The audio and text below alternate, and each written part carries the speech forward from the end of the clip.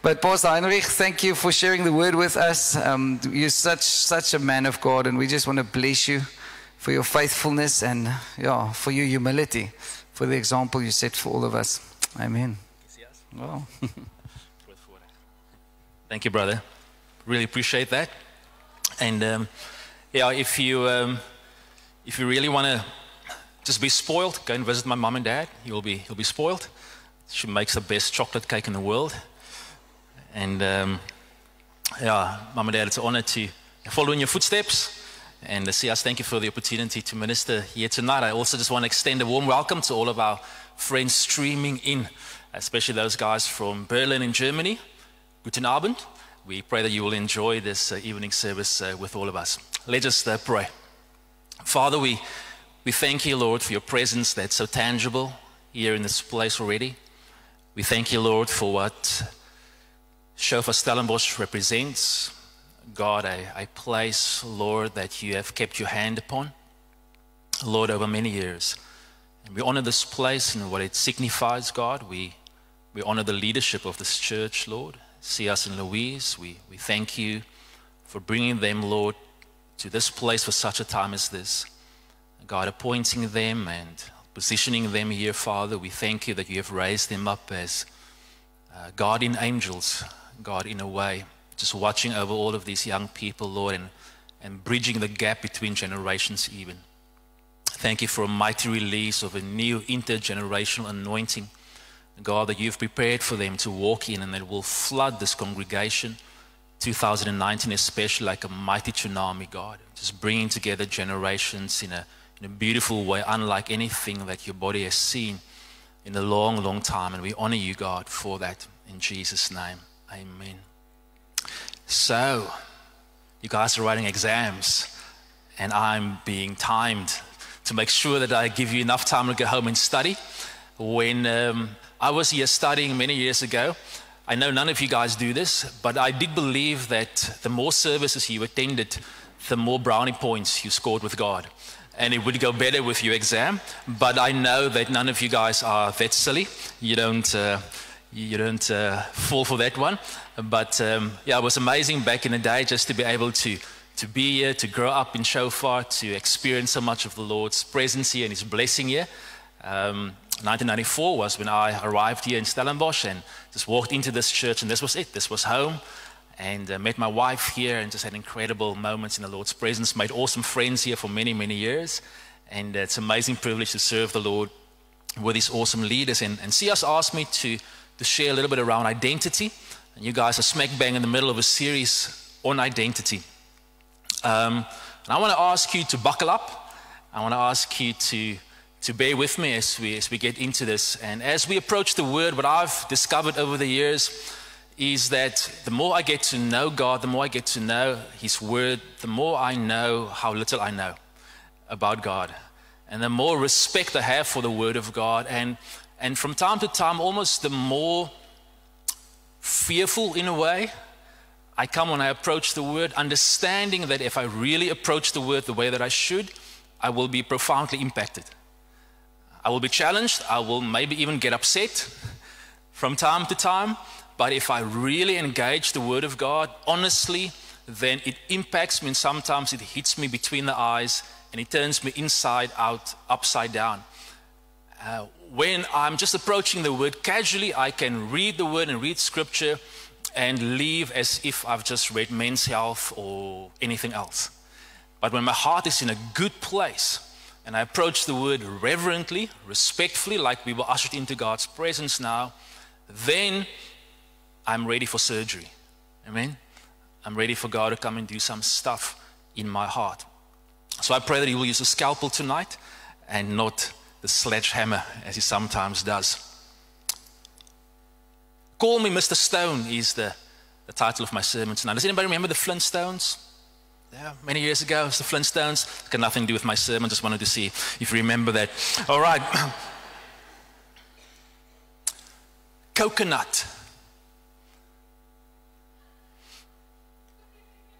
Colored, so-called colored, Cape colored, Gamse kind, brown person, First Nation, Koi son, take your pick.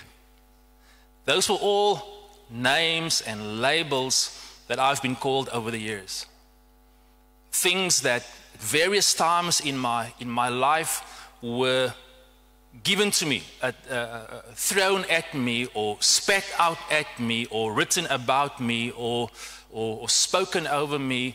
And what I've begun to discover as I was looking at this whole issue of identity, it is so important to understand that identity cuts to the core of who we are as individuals.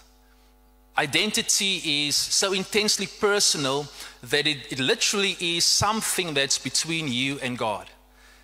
It's between you and the mirror. It's between you and the person that knows you the closest, and yet it goes beyond what anybody else around you can know. It is sometimes an issue that's buried so deep down inside of you that you don't even know it until pressure gets put on you. And it comes out. And then you begin to discover so much about your identity. And the last couple of weeks, CS has been ministering to you around this, and just some of the questions that he threw out at you, that I don't know where you can see it, but you must remember that if your identity and your destiny does not come from God, then you might be confronted with questions, or phrases, or words, internal dialogue. In other words, internal conversations that you are having with yourself, and you are mostly very much unaware of these conversations until you are having to write an exam. And then something like, you will never make it, comes up. You're never aware of this until you have to step out and you have to trust God to do something in faith, and you will hear you're a failure. You very much never aware of those phrases and of those accusations sometimes that come against you until you either slow down enough or you hit a pressure point in your life.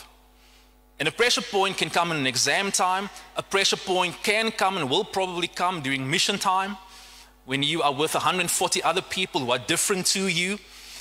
Amen. You will experience pressure points if there are any of you that are going on a mission and thinking that it will just be amazing, glorious. You will love the other person all the time, see Christ in them, hear Christ in them, and will just think that they're the most blessed thing that has ever come from heaven. Then I've got a surprise for you. You will be tested. But the glorious thing about a test is always there to upgrade you to the next level. Amen. A test hasn't been designed to cause you to fail, to stay behind where you are right now. The test has been designed to upgrade you to the next year, to the next phase of your life. And those of you guys going on mission, those of you guys in a test right now, maybe a relational test, maybe a spiritual test, the test has been designed so you can pass it. God wants you to pass that test. And the test that we as a church are having to pass right now is the identity test. So I'm delighted that you guys are spending some time on this, and hopefully you have those slides and you can work them through in your small groups as well. But our identity in Christ really boils down to who we are in Him and who we are becoming in Him. And I like what Sia said there. It's who we are. We know who we are in Christ, but we also understand that I am still becoming who I am. I'm still discovering who I am. And it happens in phases. It happens in different seasons of my life. As I begin to discover more about myself and more about the people around me, the more I begin to discover who Christ has made me to be. So the way really for you to find out who you are is not to focus on who you are, but is to focus on who God is. Because the more you discover who God is, the more you discover who you are created to be. Because you look at God, you see a mirror image of who He has created you to be. So it is crucial to have your identity rooted in Christ, because it is the key to our real wholeness. And the world's identity is coming at us and bombards us through two primary means: what we do and what we achieve.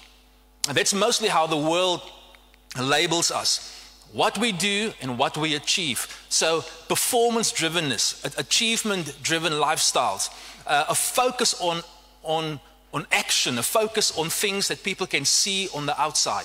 And based on that, based on how successful you were, based upon your last success or your last failure, that is mostly what people use to label you or to judge you. Your identity, according to the world, is I'm an engineer, or I'm a teacher, or I'm a pastor, or I'm a graphic designer. And a lot of us attach our identity based on what we do. But what the world also does is it doesn't just bombard us with identity questions via what it wants us to do. It also bombards us with identity questions around how we look. How we look. So it's not just what you do, it is also how you look. That the world uses to bombard you with an identity image. Right, and so those phrases that I used are phrases that are familiar to me. Some of you might not know them, some of you might know them, but they were all based upon a look. They were all based upon an identity given to a group of people based upon a certain look. Okay? And back in the day, in my family, we are sort of a smorgasbord of different races and genes and all sorts of stuff mixed together. And our community that I predominantly come from is a social construct. In other words, there was never such a thing as colored people. That's why the term so-called was used, because it was a term that was engineered by a political party. They decided we're going to label a group of people that came forth through white people and black people having intercourse with one another, falling in love with one another, sometimes through rape, sometimes through all sorts of other things. And we're going to label this people, this group of people, we don't know what to do with them because they're not black and they're not white. We're going to label them so-called colored people. All right, and so I want you to just remember this context a little bit. Most of you were born after 1992, 94. Who was born in the 90s? Quite a few. 2000s? Any? Born in 2000. It's not a shame. Hallelujah. Praise God for you. Okay. Your damage is less. Hallelujah. Praise the Lord. All right. The closer you're born to this day, the less your damage. It is important. All right. It is important for us as believers in church that if we talk about identity, not to merely be very spiritual about it, but to understand that the identity that you learn about and the things that you learn about at Bible school in a place like this, that identity that you are having to pursue, that identity that you are having to discover, that identity will clash with the identity that was given to you by the world. And that identity was given to you based upon your performance or based upon how you look. Do you agree with that? In the nation in which we are living, and I can say it not just in our nation, but all over the globe, it's the case. It is either what you are doing or how you look. Now, in our country, unfortunately, a lot of that is based upon the color of your skin, the tone color of your skin. But it can be based upon your gender.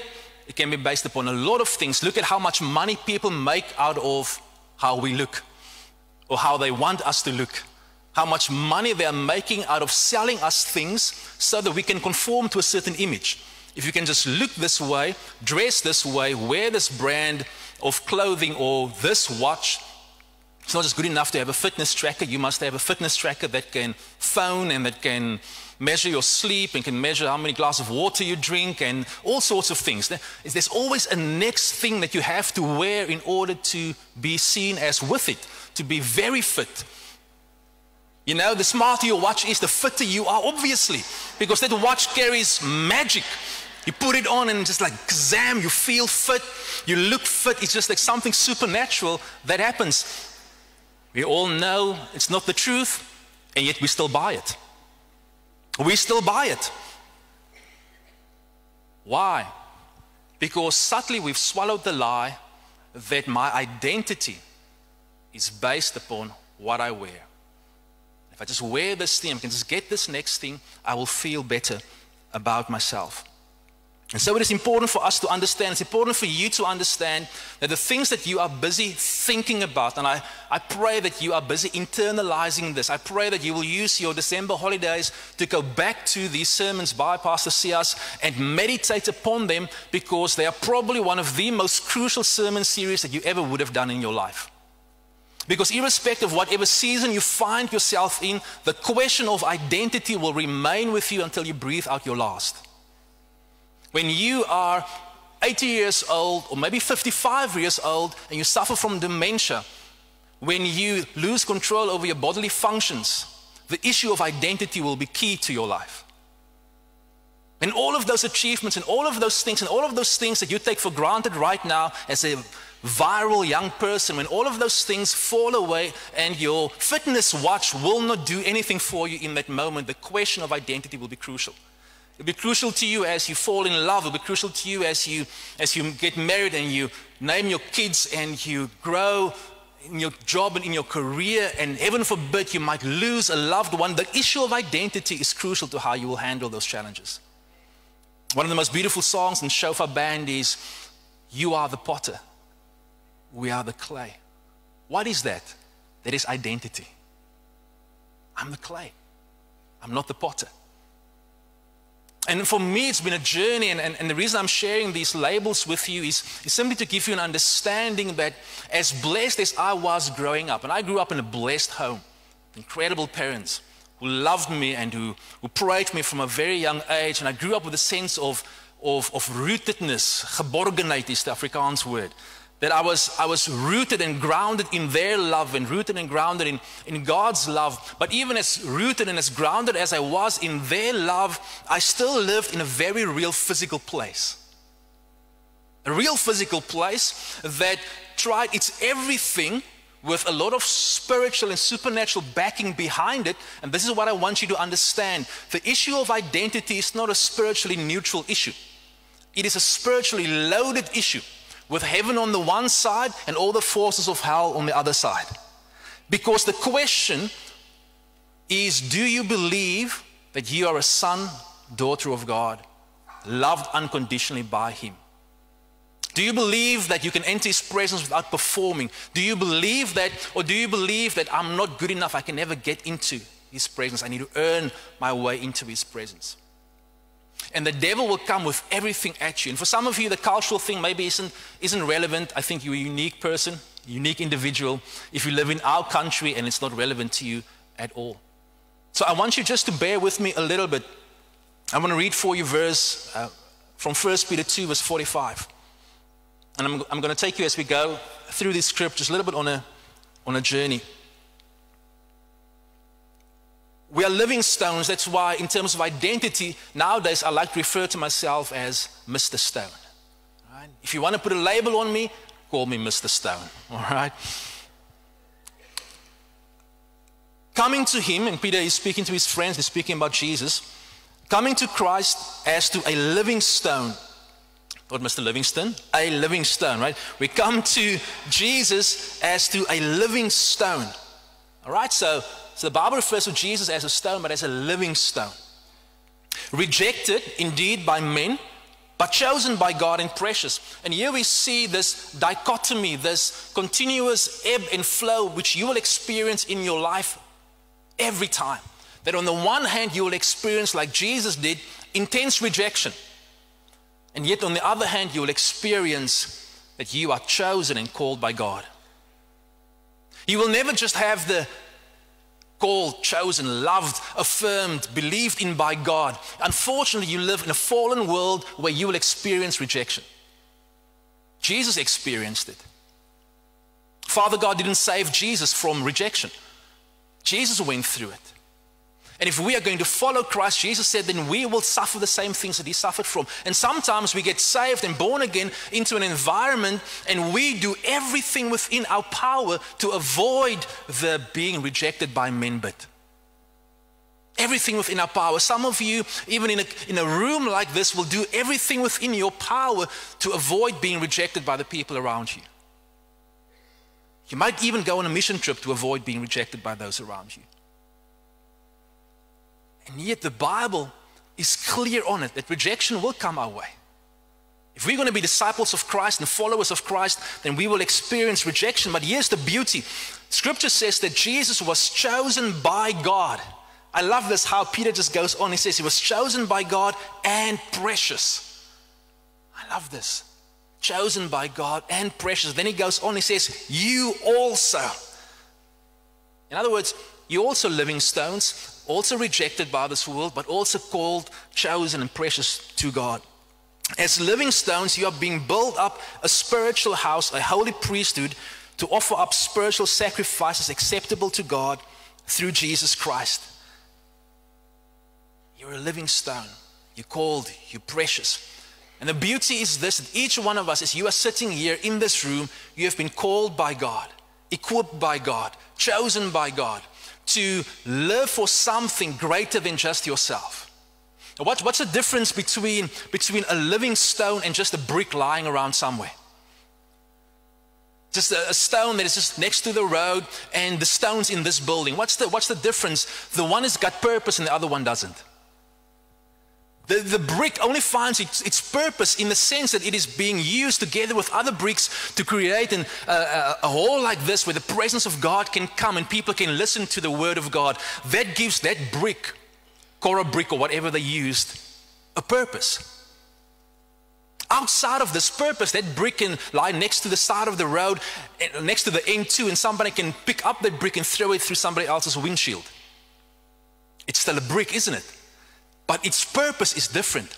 On its own, by itself, without its original purpose, it is being abused. You are a living stone, the Bible says.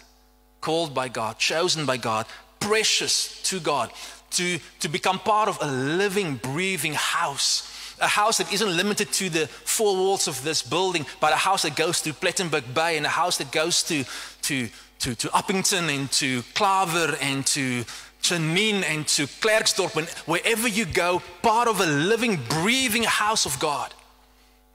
A living stone. Called by God to form something precious and something beautiful. Here's the thing, if Jesus were to have been born today in our context here in Stellenbosch, I know many of you guys aren't from Stellenbosch, but if Jesus were to be born into our context, into this town, he would probably, in all likelihood, have been born in Kayamandi. And probably would have been the son of a taxi driver.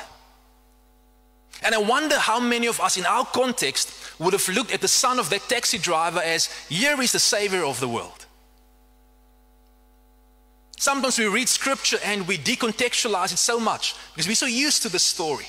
But when it says that the people rejected Jesus, they didn't reject Jesus because they just was he lekker die boer nie, they just didn't have any brain cells. They rejected him because he didn't conform to their expectations. He didn't look the way they wanted him to look. He didn't fit the mold. He didn't speak the lingo. He came from the wrong side of town. And to the people in Kayamandi, for them, the savior of the world would probably be born in De Boert and be the son of a CEO of Mediclinic or something. Do you get my drift? He would be that different that they just like, we can't. Jesus, the Savior, just can't come from a place like that. It just can't happen. He must come from someone like us. And that's the thing about Jesus. You cannot put him in a box. Black people can't claim him. White people can't claim him. He's for everyone. He is for everyone. And so it is important for you to understand that as you engage with the issue of identity, it is important for you to understand what were the things that shaped my identity. And see us touch on this so powerfully. The greatest determining factor probably that shapes our identity is our understanding of how much our Father loves us. And the way that we were raised at home has a massive influence on our identity, massive. And see us touch on that, and I believe a lot of healing has come to so many of you. But outside of the home context, there's the culture in which we grow up as well. And that continues to bombard us, I'm amazed how often I would speak to people and something would happen. A motorcyclist would be cycling somewhere and there's an accident, or our kids would meet somebody at school. And it's interesting, the kids, when they try to explain to me what the child looks like, sort of the last thing that they would refer to is the color of that kid's skin. It's amazing how often when you speak to older people and it's like, it was that guy, it was that black guy or that white guy, or like, it's still sometimes the first thing that we refer to. It's still there. And if we are going to be rooted as believers in this present day and age, it is important for you to contextualize your identity. I'm a child of God, and yet I live in a country within a multicultural context with a lot of layers, like onions, onion rings. And you have to be aware of the fact that you have a lot of layers around your identity. And Christ lives inside of you. The spirit of resurrection, the one that raised Jesus from the dead, lives inside of you. But guess what? He speaks Afrikaans or English or Xhosa or Sotho or Zulu through you. All right, so he's dressed in your culture. And you have got to wrestle with the fact how much of the dress that's around Jesus inside of me is cooperating with Jesus inside of me, or is resisting Jesus inside of me. How much of my culture that is wrapped around this flesh and bone, it's wrapped around Jesus Christ living inside of me, in other words, my true identity, how much of that is cooperating and is a vehicle through which Jesus can love others around me and can serve others around me and can lead others around me and heal others around me, and how much of that is a resistance. And I can't tell you that. You've got to go and figure that out for yourself. But figure it out. Have the questions. Think about it. You know, my first awareness of the cultural things happening outside of my home that impacts my home was when we arrived in Garis. Anybody from Garis? Anybody? Just want to see, make sure I don't offend anybody. But it's a beautiful place, all right? In springtime, it's beautiful. Other parts of the year, it's... Wat asfalt?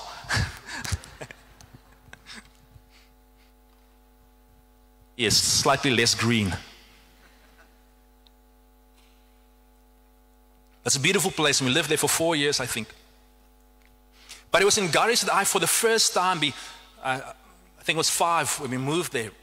The first time I began to understand that, yes, we've got this loving environment at home, and things are fantastic, and we're playing, and we're having fun, but there's a bigger world outside of that. And we were, there was this place, a shop in town. We would go to the town, and I would go and buy some sweets. And then I discovered that, you know, just walking up and buying sweets where everybody else was buying sweets, you know, wasn't the acceptable thing. That there was a corner. You had to go around the outside, you had to go around the back and through a window, and you had to buy your stuff there.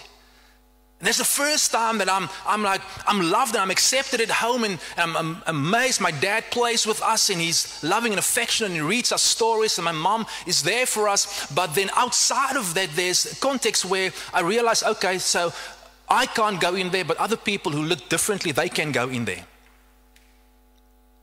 And so over the years, things like that.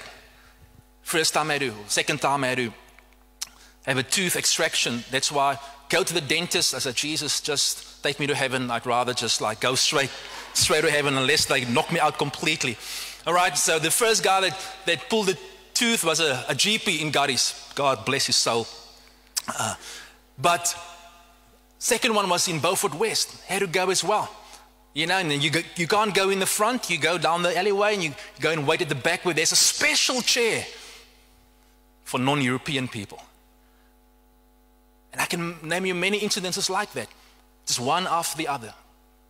In Uppington, when we moved, when they removed the Group Areas Act, and finally you could live wherever you wanted to live. We moved from the one neighborhood in Uppington to another one that was closer to my dad's job. You know, it was weird waking up the next day and finding your neighbor's rubbish in your yard.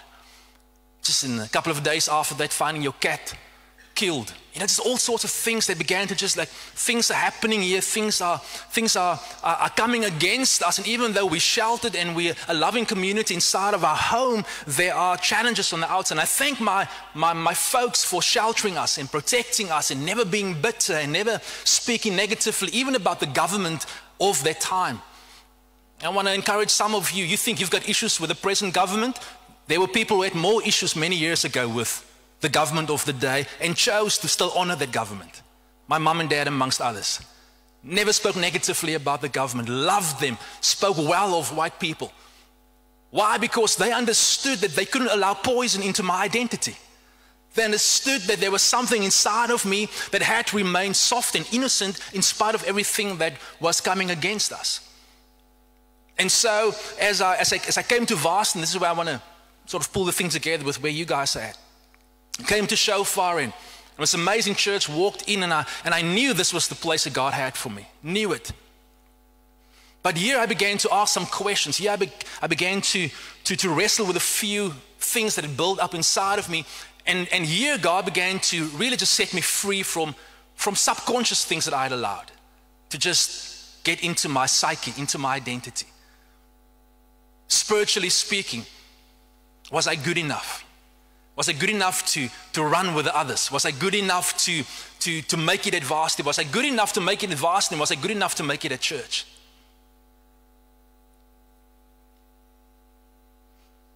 And C.S. doesn't know this, but 1995 was a massive healing for me. I went on a mission trip with him. And it was incredible. This one guy on the trip confessed to me afterwards, and he said, Heinrich, I didn't rate you at all. I just didn't think that julle mense, jy het dit in julle gehad om so geestelik te wees. You know, I heard that afterwards, after the trip. I'm glad I didn't know what he thought about me beforehand. But C.S. believed in me.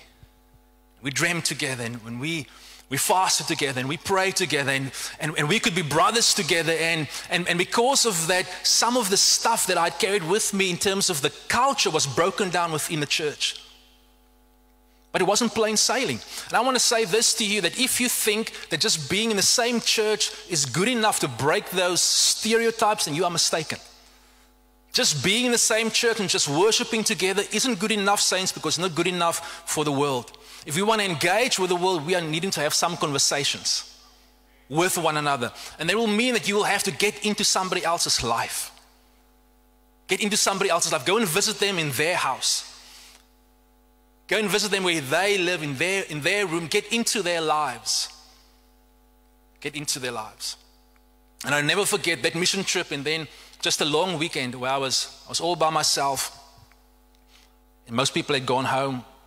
And I used to make up wonderful excuses about why I couldn't go on camps and all sorts of things. And it's mostly because I didn't always have the finances for those kinds of things. And I mostly made up a very good excuse, like I have to study, I'm very conscientious. But I'll never forget, my deliverance was, all I had that week was the Word of God. And I just went to Scripture, just read Scripture. I still have the notes. I wrote them down, I confessed them over me. It's no longer I who live, but Christ who lives in me. And this life that I now live in the flesh, I live according to the faith of the Son of God who loved me and gave himself for me. And in that moment, as I began to just work through the stuff inside of him, I said, Jesus, how can this be that in church there can be one experience and yet outside there's a different experience? I feel schizophrenic. I feel like this amazing spiritual experience and incredible brothers with me in church, and then, you know, some of those guys were from Uppington with me. And then we go back home to Uppington and like, yeah, how's it, man? Oh, no. Let me not greet him because he obviously doesn't want to greet me. Turn around. God, how does that work?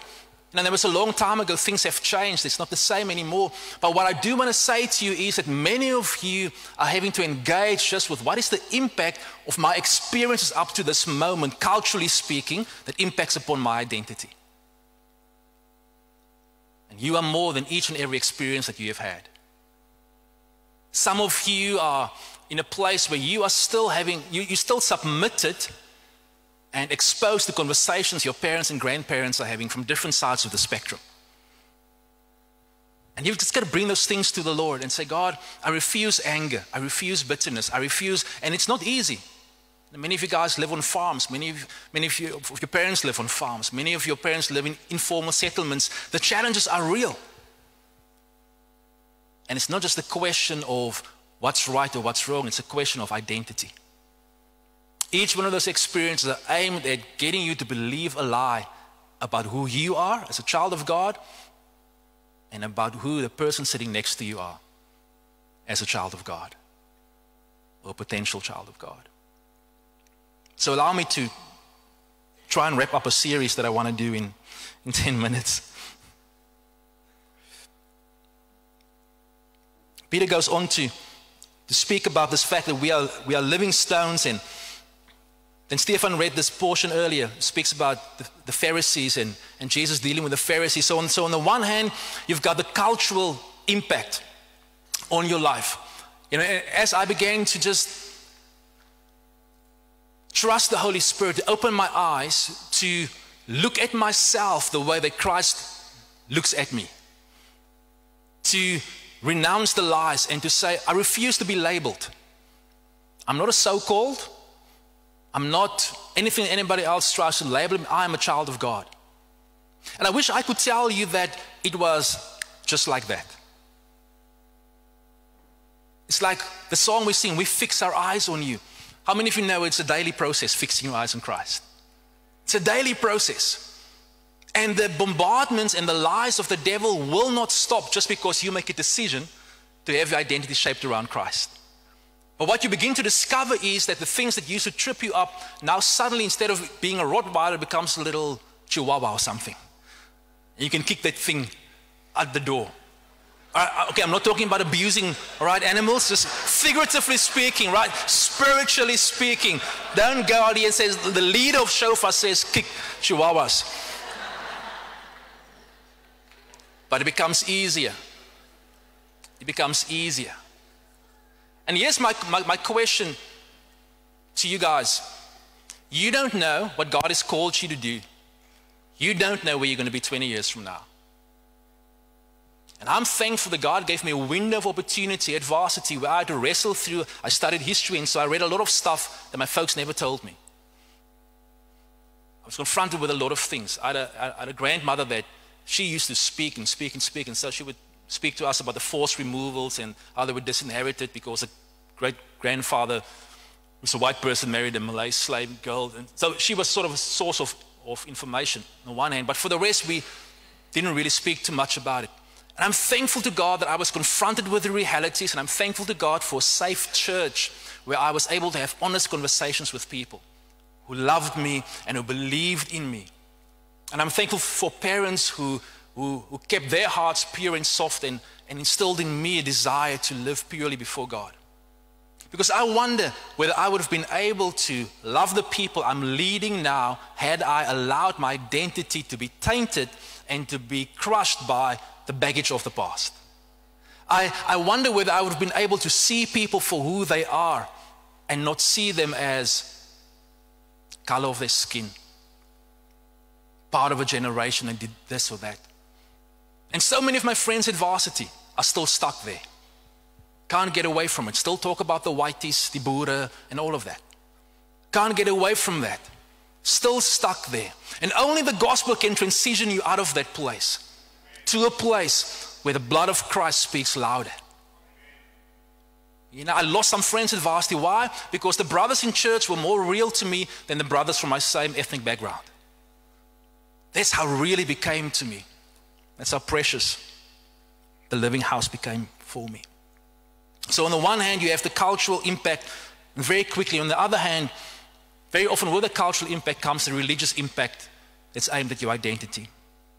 So allow me to finish with these two portions of scripture. Matthew 9 says, and Jesus passed on from there, and he saw a man named Matthew sitting at the tax office. So he saw Matthew doing what Matthew was always doing, sinning. All right? He was, no. It's not a sin to, SARS, they're not sinning. All right? SARS is not sinning.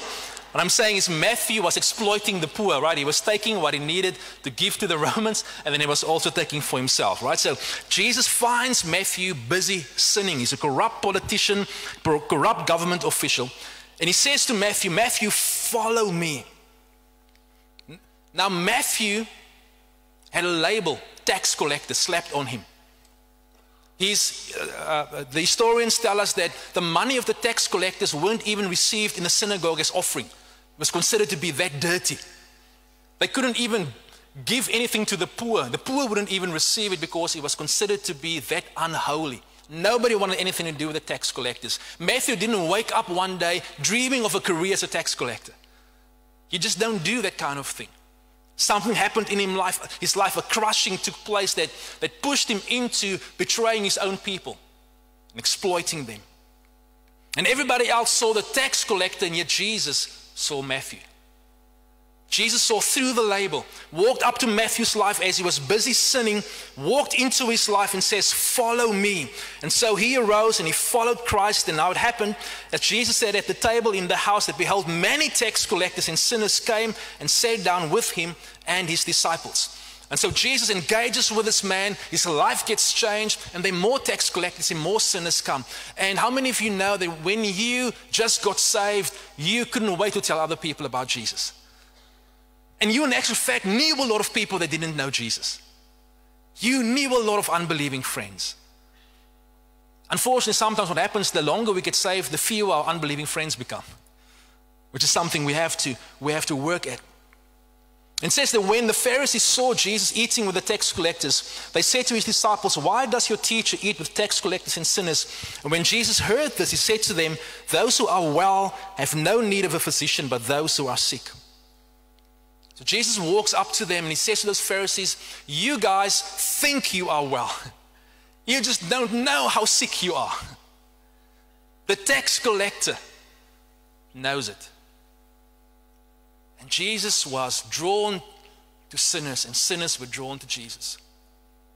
In our nation, apart from the cultural baggage that wants to force your identity and wants to push you into a corner into believing that I'm so-called colored or brown or Khoi or Ham or whatever first before I'm a Christian, or I'm Afrikaner first, an Englishman or a Zulu or a Xhosa before I'm a Christian, that cultural spirit that comes against us, with it is there's a religious spirit as well. That when an invitation comes and Christ walks into our lives and he says to us, "Follow me," or he says to us, "Respond, I want to heal you, I want to reach you, I want to touch you," there's something inside of us in the context in which most of us have grown up. I know some of you haven't, but most of us have grown up, that says, "Ek is okay. Ek is alright. Ek kan hierdie doen." And unfortunately, unless you deal with the issue of identity, you will get away with it in an environment like this even, where you can submit to that spirit of religion. And how do you submit to it? Very quickly, I'm going to just ask you a few questions. As I ask myself this, is there a Pharisee hiding in my closet? I used to look at the Pharisees and I used to judge them. Judge the Pharisees, yes. Which if you think about it, is a very Pharisaical thing to do. But they sort of, we sort of understand, I won't judge anybody else but the Pharisees. Them I can judge. Right, Pastor C, as we sort of sometimes feel like, yeah, the Pharisees, they deserve judgment. Let's judge them. And as I'm working through my identity and my healing, and it's a continuous process, and my growing in healing in my identity, I've begun to discover that there's a little Pharisee in my closet. And I've got to deal with him very often. And he pops up in moments of failure. He pops up in moments when I don't achieve what I want to achieve. And I want to just give you a couple of questions that I use to check my own heart. Do you feel comforted by the thought that you are a better person or a better Christian than others in your life? Now, most of us here will say no. And I'm thankful to God for that. But sometimes they will transition into the church down the road. Sometimes they will transition into later on in your life, and you'd be surprised how many believers start judging one another because that lady chose to have a cesarean instead of giving birth normally. How many people judge one another because he's not speaking in tongues and I am? How many people judge one another because, yes, she hasn't breastfed her baby, or she is still breastfeeding her baby? He's homeschooling and he isn't homeschooling, and how often some of those things can become things in our hearts. Why? Because of the Pharisee inside of us that at least want to say, at least I'm not doing that. At least I'm not sleeping around like she is. At least I'm not on my third marriage. At least. Are there certain people you find it hard to have compassion on? The Pharisees couldn't have compassion on the tax collectors because they were the ultimate betrayers. Is there a no-go area in your life? Is there a no-go area? I will have compassion on everybody, but don't talk to me about the racists, and don't talk to me about the pedophiles, and don't talk to me about... Come on, we all have our buttons, don't we? But if we talk about a gospel of grace, then that grace is pervasive and gets in everywhere. Gets in everywhere. When you think about your spiritual life and how it's going, do you immediately look to what you have done for God? When you think about your spiritual life and how it's going, do you immediately go back to your last thing that you have done for God? Could even be how much time you've prayed, how loud you've sung, when the last time was you ministered to somebody here at the front? Do you feel comforted and confident after you've had a long quiet time, when you've given a lot of money, when you've shared the gospel a certain number of times? All issues of identity. And the last two questions: do you feel like you can't approach God when you aren't meeting your own standards of righteousness? And sort of one that hits me between the eyes very often: do you pray longer, sing louder, give more when you are around others? Can I say that again? Do you pray longer, sing louder, and give more when you are around others? I urge you that you will do business with God and understand that your identity and your estimation in the eyes of God has got nothing to do with how long you pray, how loud you sing, and how much you give. And it sounds so cliches, but you know where I see it, and a lot of other pastors see it? When some students leave an environment like this, and there's nobody to cheer you on, clap, and you're by yourself. Do you still pray? Do you still give? Do you still serve? Because not something you do because of the crowd, but it's because who you are in your identity as a son, as a child of God. I've said a lot, but some of you need to come and you need to ask the Lord for the grace to detach your identity from the cultural baggage that all of us carry with us. I've spoken a lot of stuff all over the place, but all of us carry cultural baggage to a lesser or to a greater extent. You need to ask God for the grace to take you on a journey to separate those from your true identity. Show you the good stuff and show you the stuff you've got to say no. And some of us need to come this evening as well. We need to understand that we've carried with us a spirit of religion that wants to push us into performance. And how do you know that? How do you react when you have failed? I want us to stand, and then I want us just to watch the short clip. Then I'm done. Okay? So let's just stand. And it's a story that I've read, but it's a beautiful one. And as the Holy Spirit speaks to you,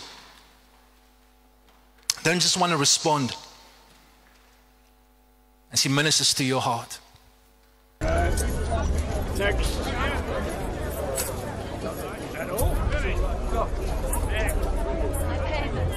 All taxes must be paid in full! I'm not going to do that. Take it away. No! Go!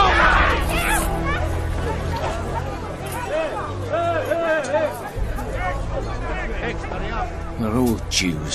How can they live with themselves? Our own people working for Rome. These people make me sick. Collaborators, let's move on.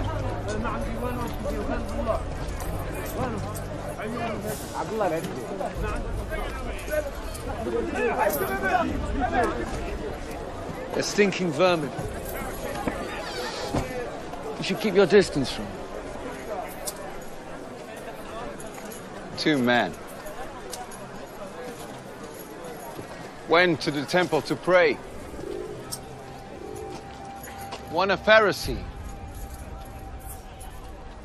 and the other one a tax collector. The Pharisee prayed, God, I thank you that I'm not like other men. Thieves, adulterers, or this tax collector.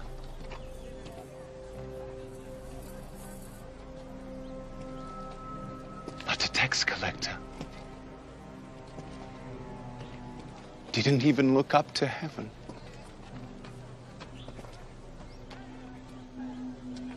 He said, God, have mercy on me. I'm a sinner.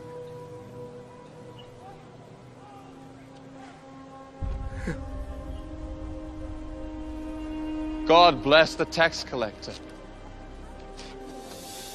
not the Pharisee. Anyone who praises himself will be humbled, And anyone who humbles himself will be praised. Matthew, come.